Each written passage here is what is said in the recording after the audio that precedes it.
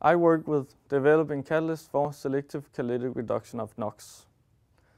NOx is short for nitrogen oxides. Nitrogen oxides is formed by combustion in power plants. NOx causes acid rain, town smog, and different health issues. And the government has strict restrictions of emissions.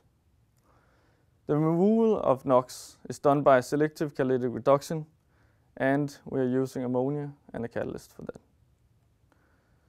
With increasing use of biomass to lower our CO2 emissions, new problems arises because the catalyst is severely deactivated by the biomass.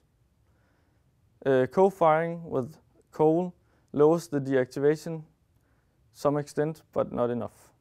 So what can we do? A new solution to the problem could be developing a more active and a catalyst which deactivates less than the catalyst used today. And that's what I'm doing in my project.